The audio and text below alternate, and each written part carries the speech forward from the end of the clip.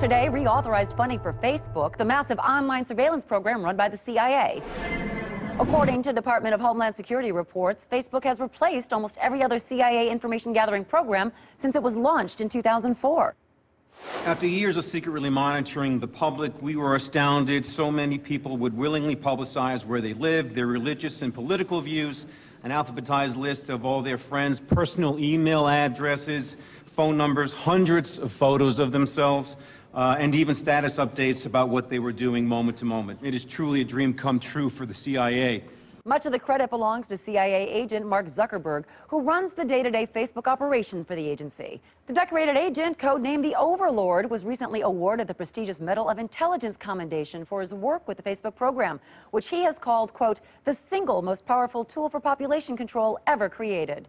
Among the biggest successes of the Facebook program is Operation Farmville, which the CIA credits with pacifying as many as 85 million people after unemployment rates rose dramatically.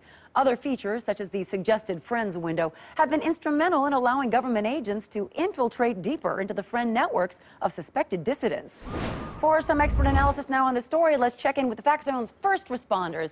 Jason, you have written extensively about the Facebook program. Why is it so effective? Well, one of the key reasons is that the CIA has been so thorough in convincing the nation that constantly sharing information about everything that you're doing is somehow desirable instead of deeply unsettling. Yeah. You know, but critics are saying that with the national debt being so high, is this really the time to be spending even more money on spy programs? Well, actually, the Facebook program saves the CIA money. That's right. Like the Maps application, where you list every place that you've been, whether it's the state or a country or... Oh, right, with the little pins to show where you visited. Yeah, yes, I like that. that kind of information would have taken the CIA months of going through hotel receipts and plane tickets to figure it all out. The manpower that Facebook saves is huge. Absolutely, absolutely. And the calendar feature even lets the CIA know where you're going to be in advance. So that's right. So now if they want to pick you up for questioning, all they have to do is see which events you RSVP'd yes to and then send their agents to be waiting for you. That's how they got my brother. Yeah, right. So effective.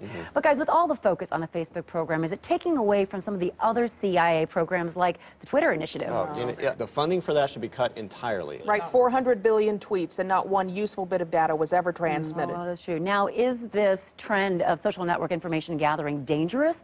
I mean, just last week, the New York Times revealed that Al-Qaeda has designed Foursquare to identify popular locations for bombing. Well, actually, Brooke, that's been discredited as any kind of real threat. The people that use that site are people that no one would mind seeing bombed anyway. Yeah, so. really, the only thing the CIA has to be concerned about is people losing interest in Facebook and moving on to a new social network site, like the Chinese site Wanbi. I love Are you guys on Wanbi? Oh my God, it's so much more fun than Facebook. It is great. I love that one. I love that you can earn friend points the more state secrets that you post. You know, I've got a lot of contacts in the State Department. You know, I think I could really rack them up. You should post them up. I should.